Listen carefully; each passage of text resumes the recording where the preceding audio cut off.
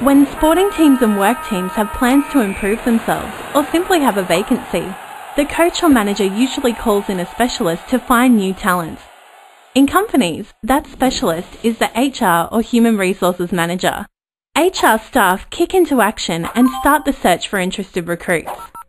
Recruiting is a huge part of making great teams. From the group of wannabes, HR staff use their knowledge and experience to find the best person for the job. HR managers are a vital link in the company's overall structure, making sure that the people match the company's purpose. But human resources staff do much more than find stars for the team. They provide expert advice to managers about how they can improve their team's performance and suggest training options to optimize staff potential. HR staff also monitor well-being, look after safety needs, and sometimes act as intermediaries.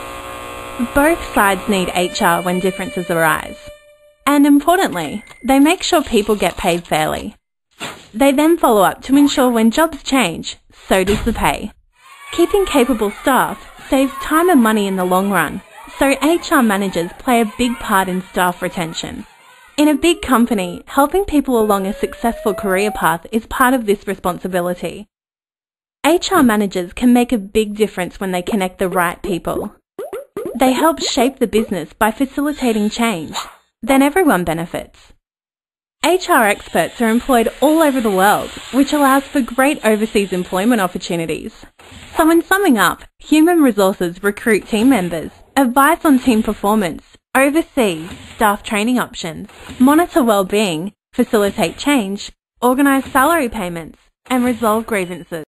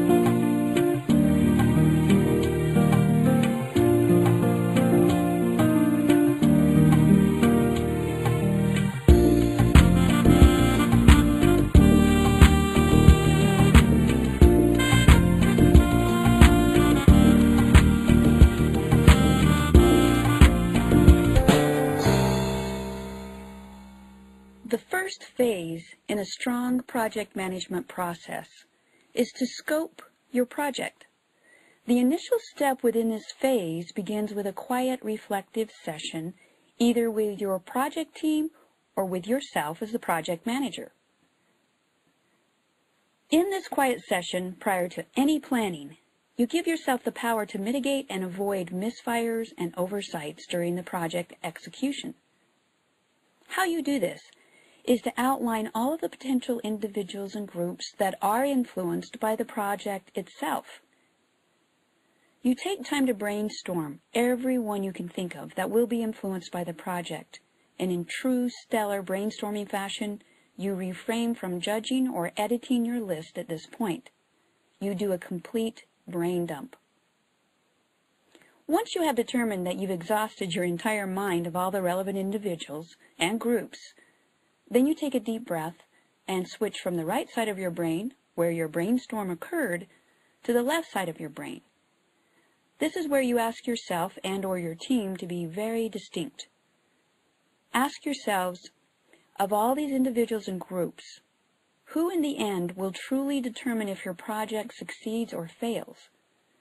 You see, this is that time when you begin to mitigate and avoid misfires and oversights by knowing who will be the person who determines your success. Typically, you don't want more than 3 key stakeholders. It's easier if you have 1 or 2. And to be honest, a project's success can be compromised if there are too many chefs in the kitchen. Once you've determined who your key stakeholders are, make sure that they agree that they are the only key stakeholders. Your planning work, your project work can then begin, because now you know who directs the vision of the things you're about to take on. In our next step, we'll show you how to begin creating a successful project plan. You'll want to have the names of your key stakeholders in mind as you watch the next presentation titled, The Pictures Inside Their Heads. Hello, Mr. Carl. How may I help you? Well, I am here today to discuss about new project for you. We have started a new business and we need information system for managing inventory. Well, you are at the right place. For sure we can help you streamline your business by creating an efficient information system. Sounds good. We want to automate our business for delivering the products to auto retailers. We have a warehouse and based on phone orders received we distribute parts to the retailers. I will email you the business process detail document. Sure, please email the document so that we can define a proper scope of the project in our next meeting. Okay, let's meet next week. Hi Bill. I am here to sign off the requirements. Sounds good. We have gone through your document. Let's discuss each requirement and then you can sign off and this will be our scope of the project. Thank you for coming. We will be implementing the system in 2 months from now. Okay, bye.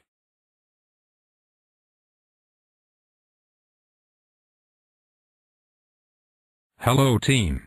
I want to discuss the requirements of the new project. The project is about developing an inventory system for an auto parts wholesale distributor. We have to develop this project in 2 months. We have signed off requirements, which would be soon on your way. Okay.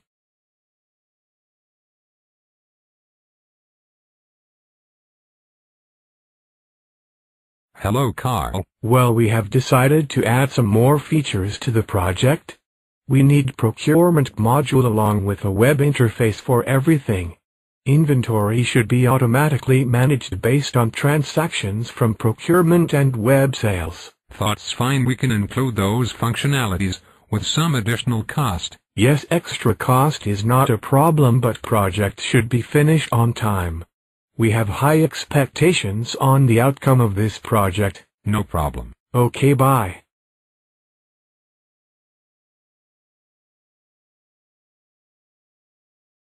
Hello Luke and Susan.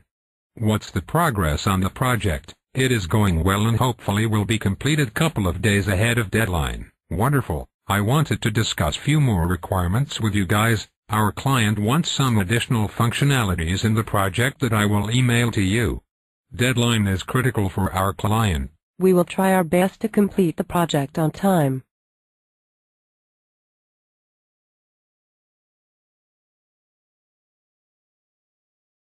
Hi Carl, how are you doing today? Well, I need some more features in the project.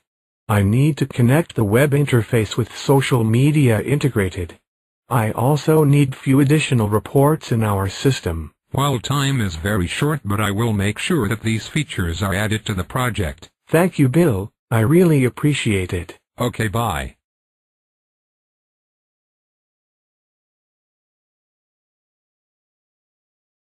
Hello guys, clients have asked for few additional features. It should be integrated to the social media and few additional reports are required, but they need all this on promised time. Bill, I don't think this is possible to do on time. We are already struggling with the previous requirements additions. Why don't you add more resources? We are already overburdened. New resources needs training and it is not possible in this short time frame. Well, I have already promised the client. Let me think about it.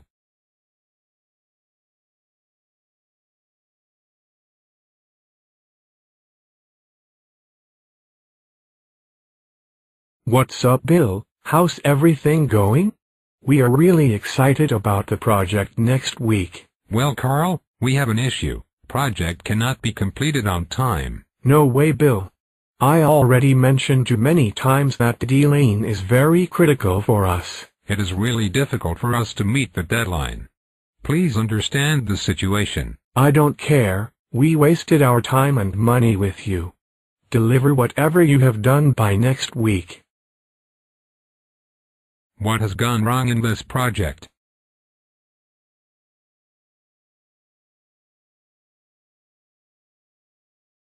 Hello, Carl. How can I help you? Well, we have decided to add some more features to the project. We need to have procurement module with a web interface for everything. Inventory should be automatically managed based on transactions from procurement and web sales. Carl, it seems difficult at this time, but let me discuss with my team about these features. I will get back to you by tomorrow. Okay, let's meet tomorrow.